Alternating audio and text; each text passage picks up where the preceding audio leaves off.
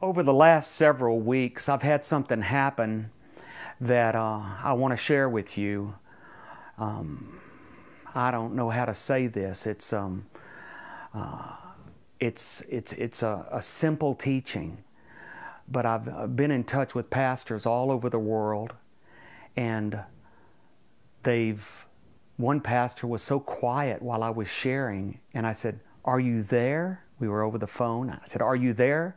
He goes, "Yes." And he said, "Keep talking." I said, "But you're not responding." He said, "Brother Steve, I'm taking notes." He said, "I can't believe what you're sharing." Yesterday, someone that was with me started crying as I shared this. I'm Steve Hill, for those of you that are not familiar with us and our ministry, and I'm just a drug addict saved by grace, and I've been privileged to be part of several great revivals. The Argentine revival, lived there for 7 years, and the Pensacola revival, Brownsville, 5 years, preached to 4 million people, and traveled all over the world. And I've just, to me, it's just all just a miracle, because I go, I'm nobody. And people go, "No, you've preached to millions. You're Steve Hill." And I go, "No, I'm just a drug addict saved by grace." Always be like that, man. Try to be the most humble person in the room, okay? What a contest, okay? See who can be the most humble. You're nobody, okay? And I know the Bible says we can approach the throne of grace with authority, okay? But how you really approach God is just on your face, okay? You crawl up to Him. He's not some sugar daddy, Papa Noel, some Santa Claus, that you go to for stuff. He's the King of Kings and the Lord of Lords, and I approach every day. When I approach Him, it's like this awe and this reverence. But I want to just fix something that may be going on in your life, and this is biblical, and it has to do with your relationships. And many of you that are watching this have all kinds of problems, and let me tell you why you have problems. You have problems because you got too much going on in your life. See, God has called each and every one of us with a holy calling. Okay, and some He's given 5 talents, some 3, some 2, some 1. And others, are just operating in this just mystical world. They don't know what's going on, and they think they're a pastor, or they think they're an evangelist, or they think they're a prophet, and they just don't know. Allow me, please, to humbly teach you something that may be with you, I hope, the rest of your life. And Jesus, in John chapter 6, see, Jesus was a miracle worker, agreed? Right. Everybody followed Him. Why? He clothed the naked. He fed the poor. He healed the sick. He was awesome, man. He took care of people. Okay? He paid His taxes, in an unusual way. Peter went fishing, and they caught a fish, and it's always interesting to me that out of the mouth of the fish came the tax money, not, $50 extra or $200 so they could go down to, Steak and Ale or some restaurant and party. No, just enough for the taxes. I love that about Jesus. Give me this day my daily bread. Some of you that are watching, you don't need a ton of money. If you had a ton of money, you would shipwreck. You need to pray every day for that day's needs. And here's what Jesus did in John chapter 6, and let this teaching sink into you. It's my life. He had a multitude following Him. Read it for yourself. A multitude, and they followed Him because of stuff. So many people follow Jesus because of stuff. Fame, fortune, notoriety, you name it. Big church, big this, big that. Take it from me, I've been around big. Big will kill you. Big, if you're not careful, will suffocate you. Find a quiet place. Get alone with God and say, "Jesus, this is all too much to handle." So Jesus had this crowd following Him. He turned around and He said, "Okay, eat my flesh, drink my blood." He started preaching the hard, heavy, deeper things of God. And what did they do? They looked at Him and they said, "This is too much for us." What did Jesus do? He didn't chase after them.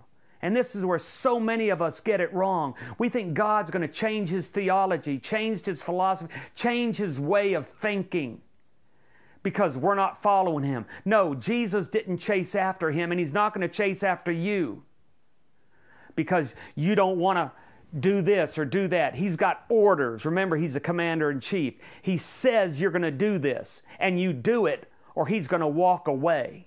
He'll find somebody to do it. And that's exactly what happened in John chapter 6.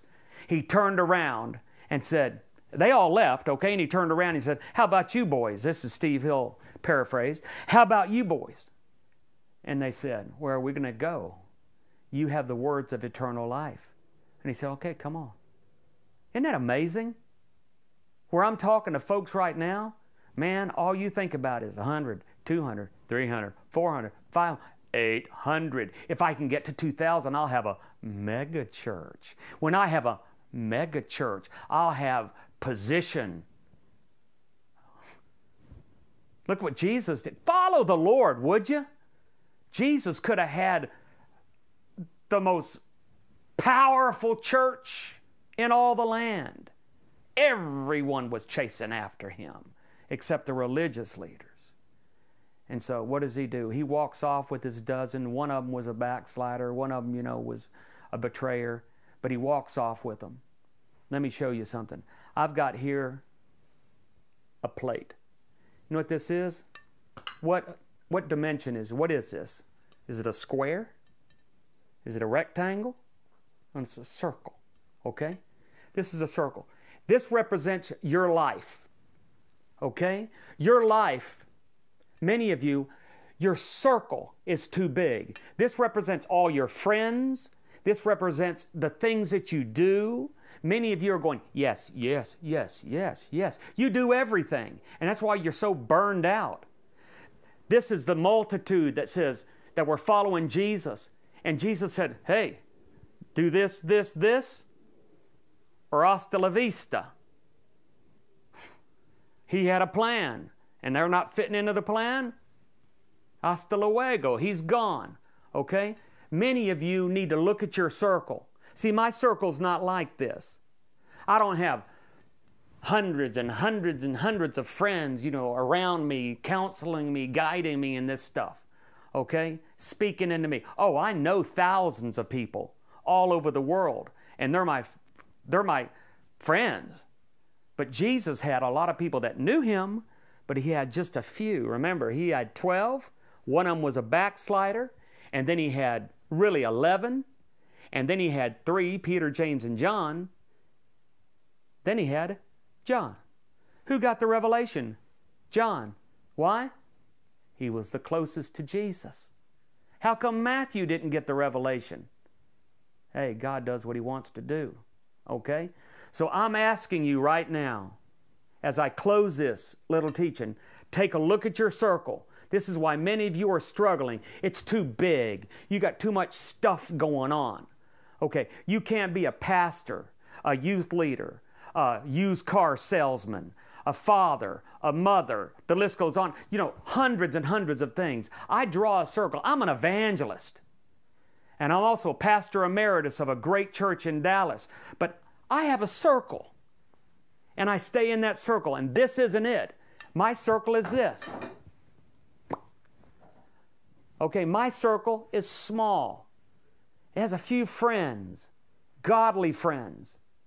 Now, 2 of my friends that were in this circle were David Wilkerson and Leonard Ravenhill.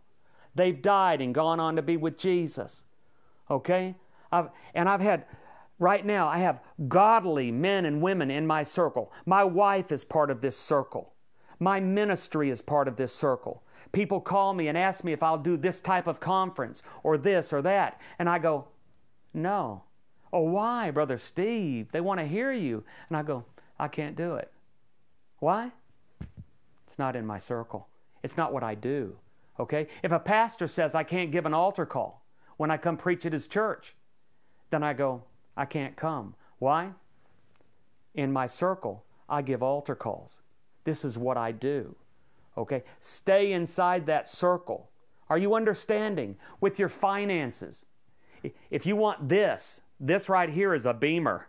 This right here is a Mercedes. This right here is $1 million house. You don't have the budget for that. You may have a mental desire for it, but you really don't have the money and you're going to go into debt. Get back inside your circle. Okay? Buy what you can afford. Okay? Quit being this spontaneous, just lover of money and lover of pleasure more than lover of God. Draw yourself a circle, stay inside that circle, and make sure your circle is the same size as Jesus. Oh, you can have friends, but keep this tight, and you're going to go through life with the favor of God. I love you. Thank you for listening, and respond to us. Let us know if this has helped. I love you.